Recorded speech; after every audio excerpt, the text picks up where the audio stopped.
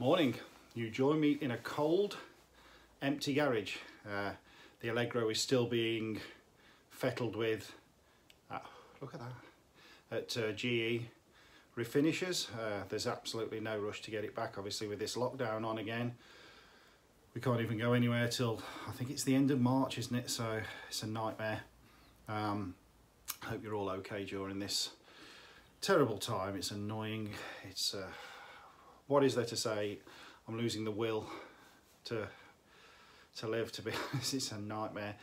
It's just, I have to work through it this time, which is good, but yeah. So even got a letter from work in case, because one of our work colleagues got pulled up by the police for travelling. So I've got a letter. It's like a, you know, old Gestapo times, isn't it? Papers, please. So yeah, got a letter in the car if I get pulled. So just work, home, and then very rarely shopping.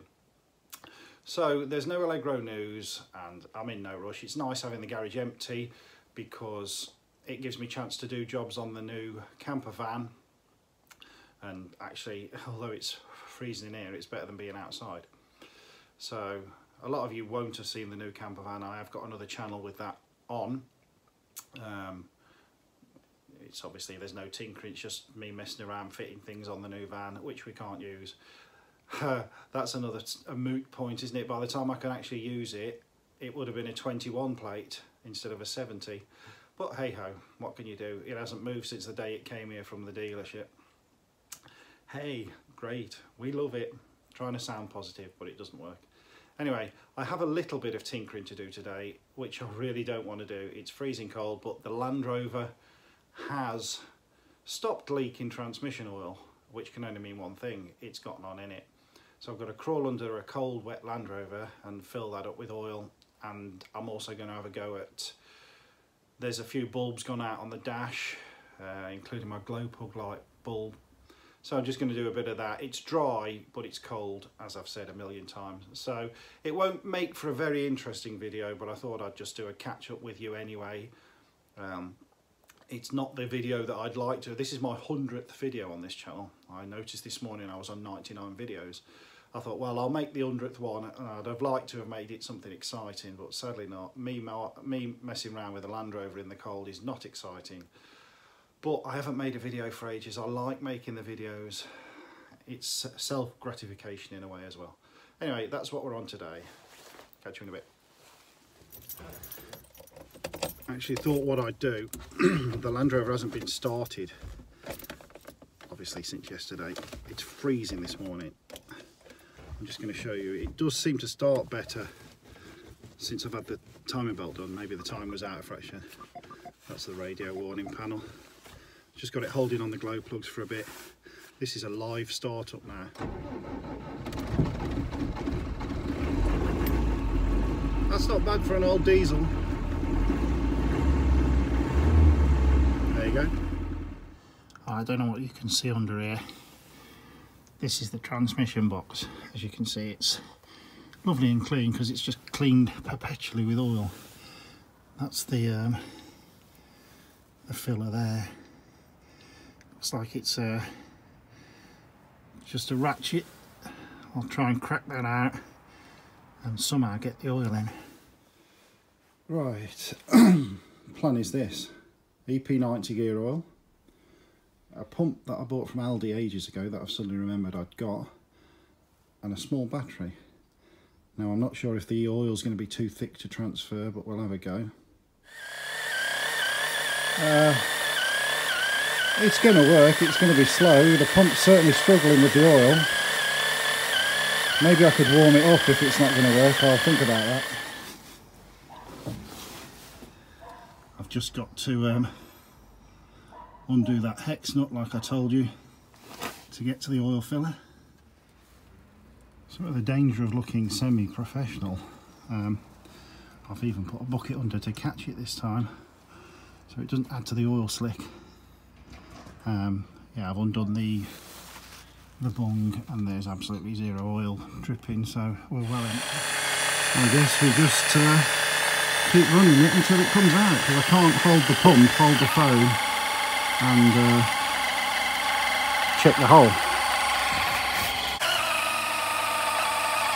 I'm actually well impressed with this. Once it sort of gets flowing, it's good. There's clearly no oil in it.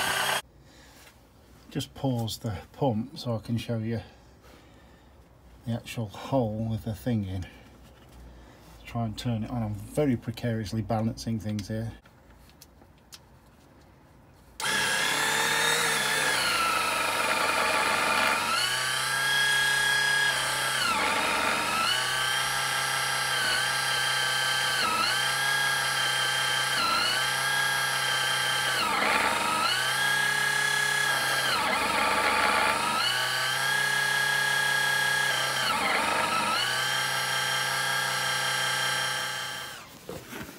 Just, can you see that?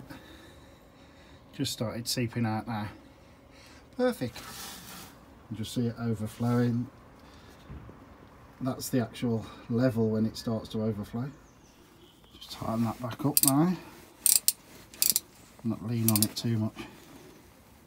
It's only into aluminium. That'll do it. Yeah, so that was a brand new unopened 5 litre tub of EP90, and you can see it's had the majority of a litre in there. I'm not sure how much the transfer box holds, but I don't expect it's overly a lot. So clearly it was not leaking as badly because there wasn't much oil in it. Also, I'm imagining now the transmission wine that I developed over the last few weeks that was gleefully ignoring and pretending was the tyres will probably cease now. That's 20 litres of engine oil. I've got to top my little filling up. I carry 1 litre around with me. I topped it up yesterday at work inside on the level. I did actually pull the Land Rover inside at work yesterday, trying in a vain attempt to defrost the windscreen washer jets that were frozen. So I did the oil while it was on the level yesterday. It doesn't burn oil, it just leaks oil. The crankshaft end bearing to the gearbox is leaking, so it drips out of there. So yeah, I've topped that up, so I'm going to fill my 1 litre up, and then the ATF, I'm just going to check the power steering. While I'm on the fluids, I might as well check them all, because at the minute, yeah, with the Allegro being away, this is my only car. And obviously I wouldn't use the Allegro in the winter anyway, but I need the Land Rover to be as reliable as I can. This is the thing I was just on about, where the crankshaft from the end of the engine meets the gearbox. You'll see a little drain hole there. You can put a wading plug in there, but that's where the engine oil leaks out of on the majority. You see, I've just wiped it all off. I also note I've still got a leak from somewhere on the oil filter housing. Something to look at. I know the filter's tight. I think it's when I pinched the wire under there, if you remember, when I changed the oil. And I imagine I've just damaged the seal a bit. Although it does look like the oil pressure switch is leaking a fraction. That's probably a better view for you of the bell housing during where the leak comes from. You see, you can put, like I said, you put a wading plug in there, but it's like I say, when the crankshaft seal leaks, it lets dirty engine oil out of there. Here's one thing I did do just the other day at work. You can see behind the grille I've made a plastic panel and just cut some holes in it.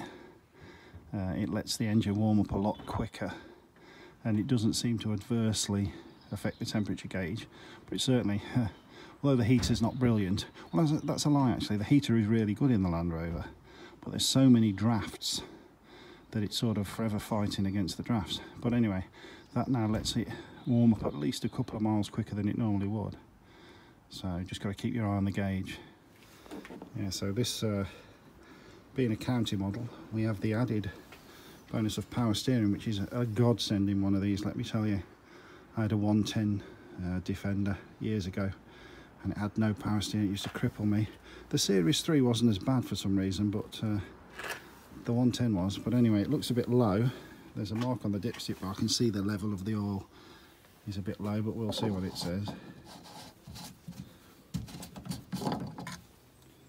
Yeah, I'd say that's not on the stick. You'll get some oil. The eagle-eyed viewer will spot that it says automatic transmission fluid. It also says on the back power steering fluid. You can see that, so it's fine. I have absolutely no idea if the gauge Dextron 2D is correct for this, but considering it leaks that much, I don't really care. What's it going to do? Alright, just put some in there. You can physically see it's a lot higher. Screw that in. Yeah, I'd call that good. Steering might be a bit better now. As I say, I did the oil yesterday. It always amazes me with these old diesels how dirty the engine oil gets. That's all good.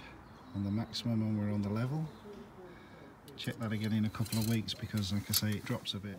So while we're at it, and it's nice, the sun's come out now, I'm just gonna, you can see, checking the brake fluid. Definitely needs an exchange there. It's a bit grimy. And the clutch fluid, might put a fraction in that clutch pot. And I know the water's okay, expansion tank's okay, because it had to have the system drain when it had the cam belt done. So yeah, pretty good. Done them then. Bit of .4. Just put a tiny bit in the brake fluid and fill the clutch one up. I think this is the thing, when you've got the nice weather in the winter, you've got to get on top of your maintenance and just have a quick look over. I didn't want to come out here this morning, I'll be totally honest. Sort of lost my mojo with the lockdown and nothing to look forward to and stuff, but yeah, I'm enjoying myself at the minute. I've just noticed the oil on the underside of that, clearly it's leaking from somewhere from my turbo pipe. I'll have to have a look at that in a minute. Just something to keep my eye on. This was not loose, but went round a good 3 or 4 turns, so it's possible it could have been blowing a bit of oil mist up here, I guess. I've wiped it all off now. I'll make it one of my regular checks. I mean, it's obviously an old tired engine, so you have got to keep on top of it really. But yeah, we'll see how we go. I'm loving this new pump transfer thing. So I've just got the excess EP90 through. I'm going to fill my little 1 litre carry one up with it.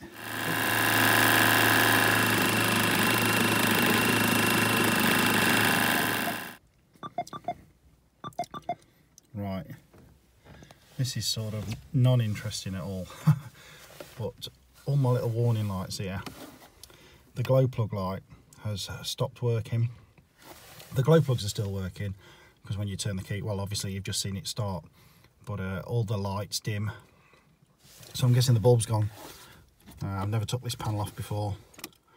I have a selection of bulbs, so we'll see what's under there. Right, it's a panel with a load of multi-plugs on the back. See if I can pull them off and have a look. Yeah, you can see better if I flip it upside down. They should just clip off easy enough. Right, that's off. The only accessory bulb that's actually live is the heated rear windscreen, which is that top one there. The underneath one, which you can see all them bulb holders, the white ones, none of them have got a bulb in and no wires to them. So park brake, 2 blank ones. So yeah, park brake hasn't got a bulb in it. The one underneath it that's just blank has got nothing in it. The one underneath the indicator one hasn't got anything in it.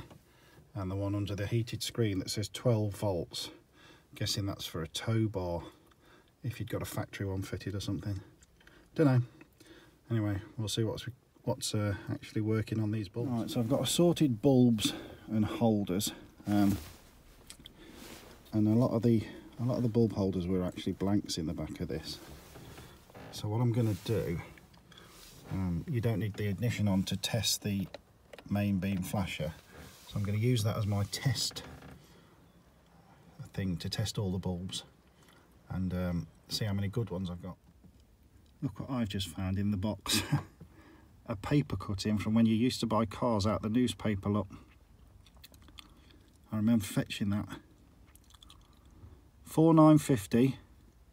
So I paid less for that on a H-reg in, clearly it was MOT December 2001, so clearly sometime in sometime in 2001. So 20 years ago I paid less for that than I've just paid for this. Ha! Crazy, man. Right, so all I've been doing is just going through all the bulbs, putting them in the main beam and just checking that they work. I could have done it all with continuity but got my meter out, but where's the fun in that? So I'd got 2 bulbs that had gone. Obviously one was the glow plugs, I've no idea which the other one was. And then I've got a batch of good ones in there. Here we go then. All back in. I've put a bulb in everything, even though a lot of them aren't wired up. For example, let's put the ignition on. The main thing we've got is oil and battery. The park brake isn't wired up because I know there's no wire on it anyway. The brake and the exclamation mark, I presume, could be brake fluid level. The seat belt isn't wired up, obviously. I'm not sure about the P with the circle in it. That, again, that doesn't light up, but the bulb's good. So the trailer now works for the hazards, which it never did before. The indicators work. The side light works, as does the fog light if you turn the headlights on. The glow plug light now works, and the four-wheel drive one, no idea, I'm not going to fart about with that. And I know the petrol light works, so we've got a full complement of everything that I'm interested in anyway. There's my new van, just in case you don't follow my other channel. I did do a channel about my camping stuff, but just thought I'd show you that. Stick it in this video. Have a look at the other channel if you want. You can find it from my channel. It's linked at the top of the page. There you go then, that's me done. Not much of a video. I apologise for the lack of content. As I say, the Allegro isn't here. There's not a lot to do.